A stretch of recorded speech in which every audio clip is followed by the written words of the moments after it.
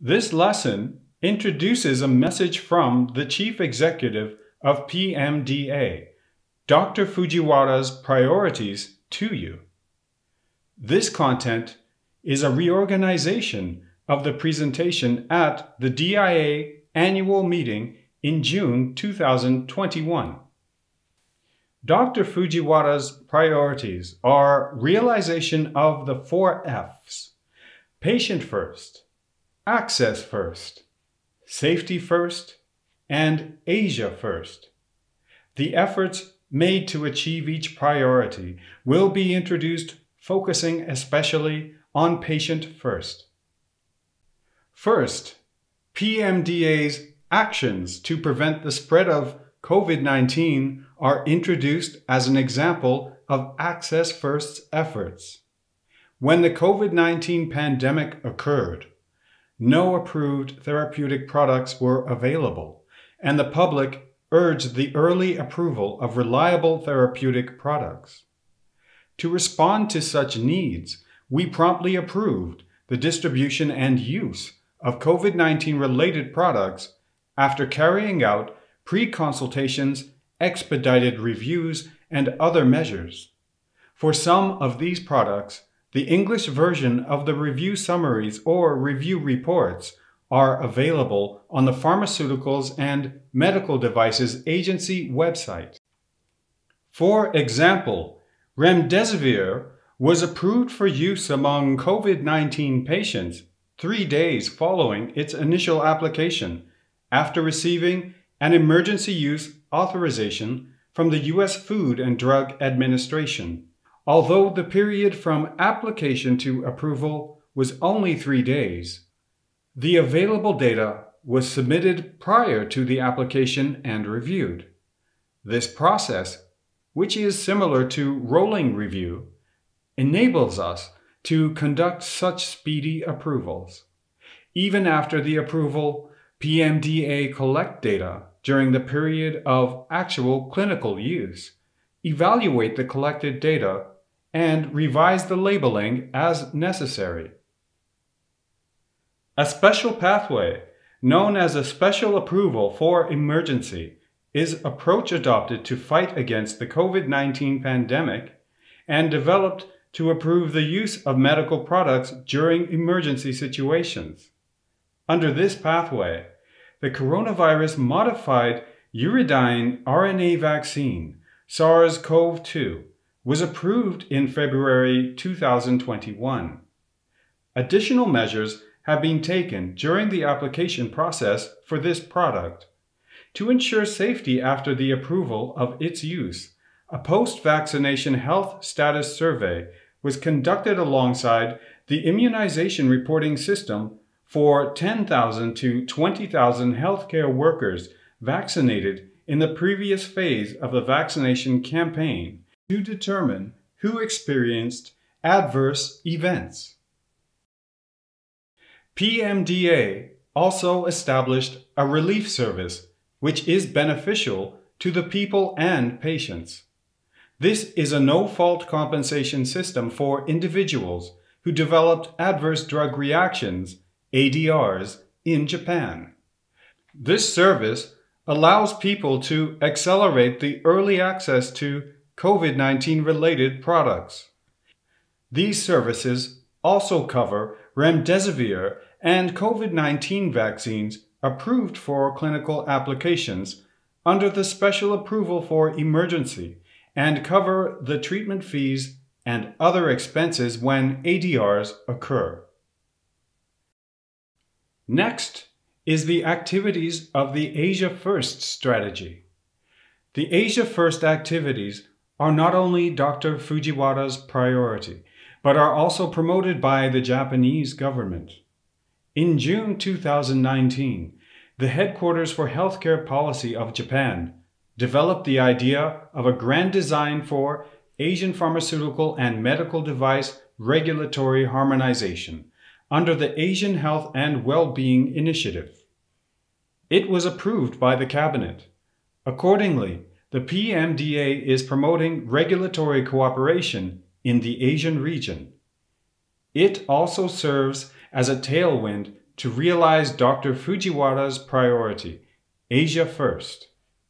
Japan is establishing an environment to promote the development of drugs all over Asia in collaboration with not only the PMDA, but also related stakeholders such as academia.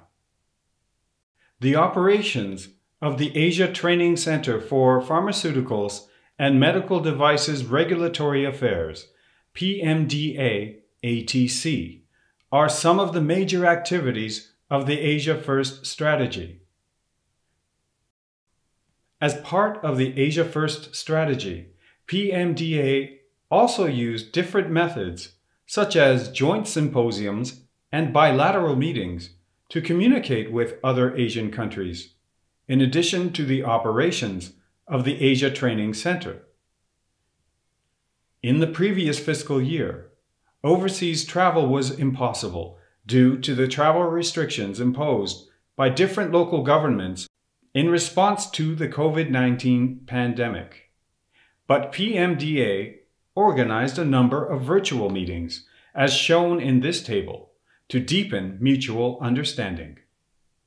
Dr. Fujiwara considers that patient first is the top priority, as he is a medical oncologist. Patient first is about improving patient satisfaction by learning what is happening in clinical practice.